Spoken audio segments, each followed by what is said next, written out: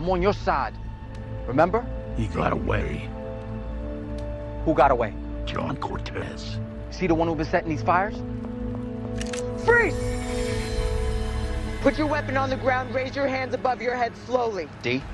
I got a call about a suspicious fire. I had a hunch you might be involved. He's just trying to help. Then he can prove that by turning himself in. Step aside, Rene. No. Go!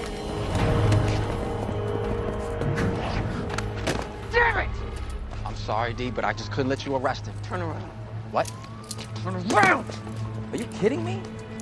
I warned you the last time. I asked you to trust me.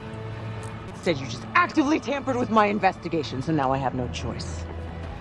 Are you serious? Rene Ramirez, you are under arrest. You have the right to remain silent. Everything you say can and will be used against you in a court of law, so I suggest you shut the hell up. Let's go.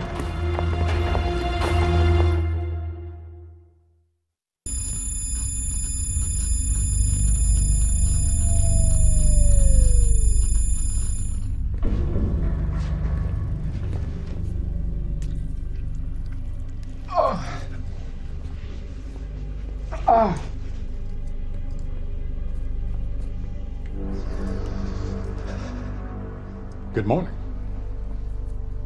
Please state your name. Oliver Queen. You were just now meditating. Where did you learn to do that? Hong Kong. Who taught you? Tatsuya Mashiro. When we last spoke, you mentioned your father killed a man, Hackett, so you could live. That's right. I feel like my father had to make an impossible choice. An impossible choice? Yes. How do you think your son would feel if he knew his grandfather was a murderer? Dr. Parker, please leave my son out of this, please. At times, love can blind a person to the harm they're inflicting on their families, the cycle of violence they're creating, that they have learned from their own parents. I would never intentionally harm my son. Did you know that children of the incarcerated are 3 times more likely to enter the justice system than children of non-offenders? William is nothing like me. That may be true. But what effect do you think you're having on William? I think he's alive. Alive, but with no father, his mother dead and no home? Does that sound like a good life? No, it doesn't. Everything that I've done, I've done for my son. I don't doubt that. But it is my duty to point out uncomfortable truths so that you can reform yourself so that you can become the man you want to be for your son. You created your vigilante persona so that you could avenge your father's wrongs. Isn't any part of you concerned that William will take your lead and become a murderer just like you? Then listen to me.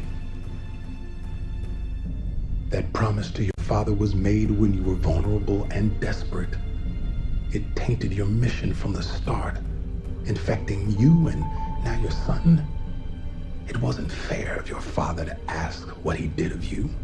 You must let go of the past. Only then can you spare your family from paying for your sins.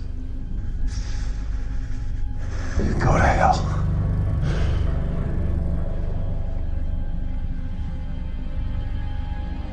He's not responding.